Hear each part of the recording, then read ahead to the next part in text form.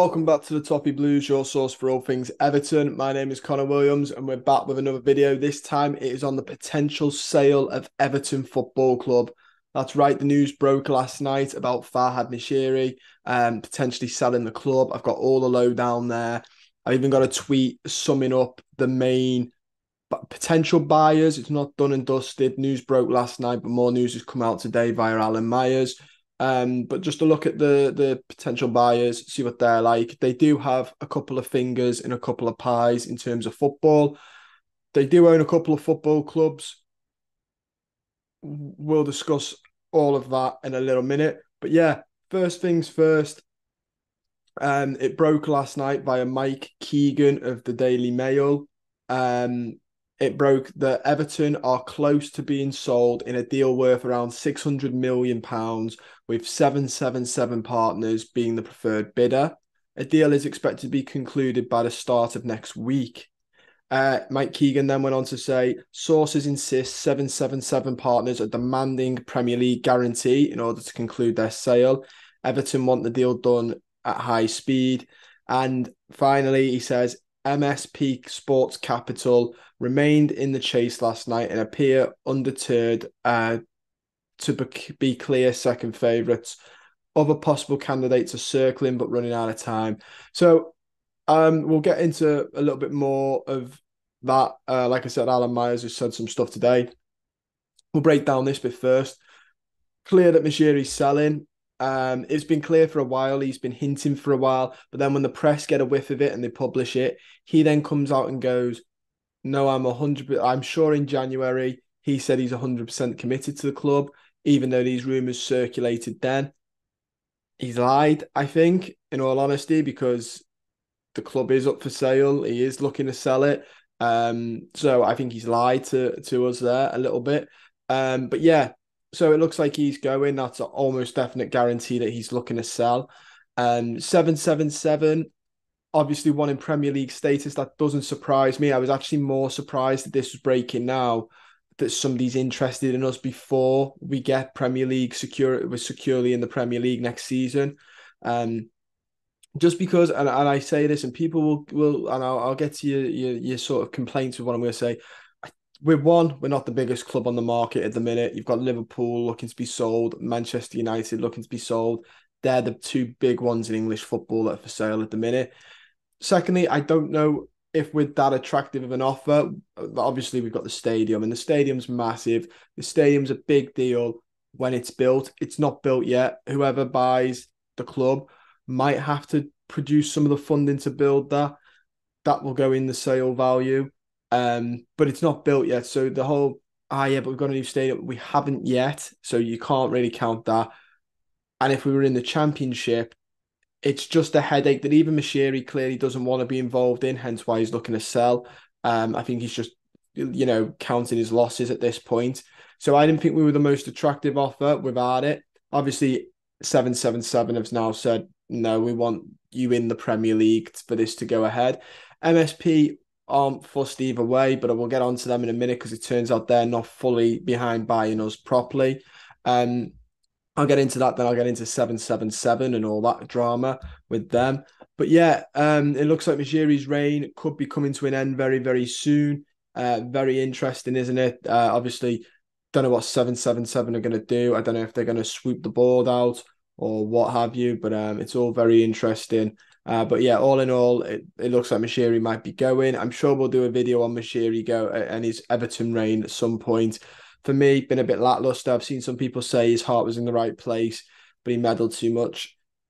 That type of sympathy is the same stuff Frank Lampard's getting now of, his heart was in the right place. He nearly relegated us. Moshiri, his heart might have been in the right place according to some of you, but he nearly relegated us. And the club is involved with some, when you look at Moshiri's reign, it is concluded with wasting money, dark links with strange people, aka the Usmanov links and all of that. Nobody knows if that's true or not, but they don't go away and they pop up every year. And the meddling as well. So really strange, but I'm sure we'll do a full video on Moshiri and his legacy at Everton Football Club. Moving on from that, though, Alan Myers said today that Farhad Moshiri remains in talks with a number of companies looking to invest in Everton. 777 Partners and MSP are most advanced groups discussing the proposals. MSP are a more likely option currently. So Alan Myers has gone against Mike Keegan, saying MSP are probably the more realistic ones. 777 wish to buy the majority stake in Everton, which would see Moshiri out, while MSP want to put a small percentage in. No decision's been made yet, and it's not expected to come until after the season, possibly mid-June. So Alan Myers has just put Mike Keegan to bed. I don't know who's right and who's wrong there. But yeah, he's just said it's not happening by the end of next week. It'll happen after the end of the season, which makes more sense. Bearing in mind that 777 want us to be known if we've got Premier League status. And furthermore, it looks like Moshiri prefers MSP because he will still be majority shareholder of Everton Football Club. They'll just put in a little bit of money. Whereas 777 have come out and said, if we're buying you, we want to buy all of your majority stake. So yeah, really interesting to see where that one goes. On to 777, because it looks like if anyone's going to buy us outright.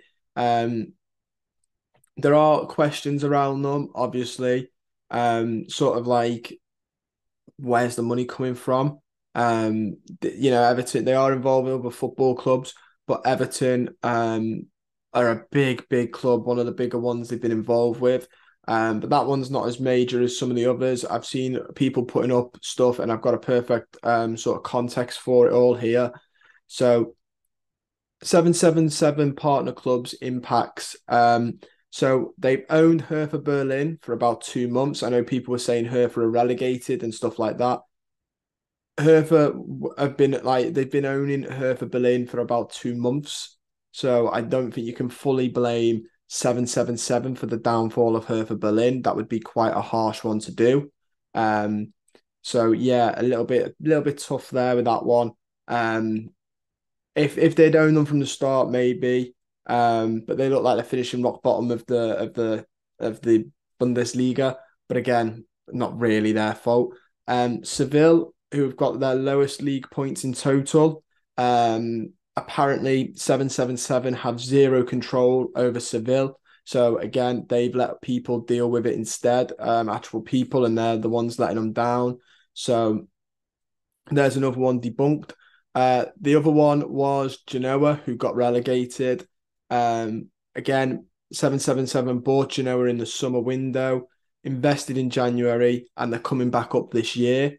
So Genoa were relegated, but with 777 buying them in the summer, investing in the January, they're now heading back up to the Serie A.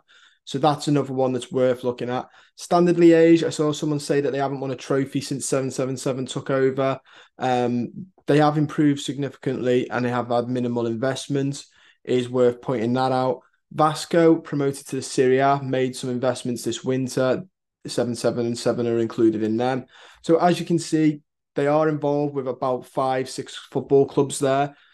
And if you don't look at it with context, they look bad. But when you add the context of they've only owned Hertha for 2 months, Vasco are getting promoted this year with a winter investment. Liège, they've had minimal investment and are improving. Seville, zero control. Genoa bought this summer, invested, and they're coming back up.